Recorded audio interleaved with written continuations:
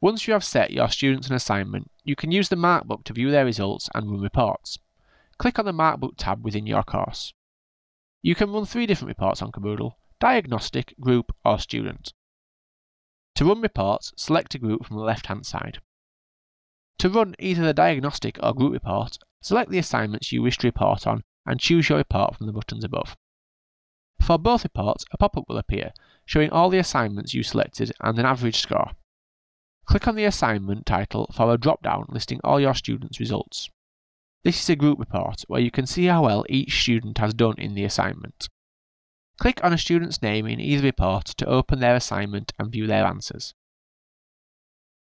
In the diagnostic report, you can go into more depth and see how well your students did on each question.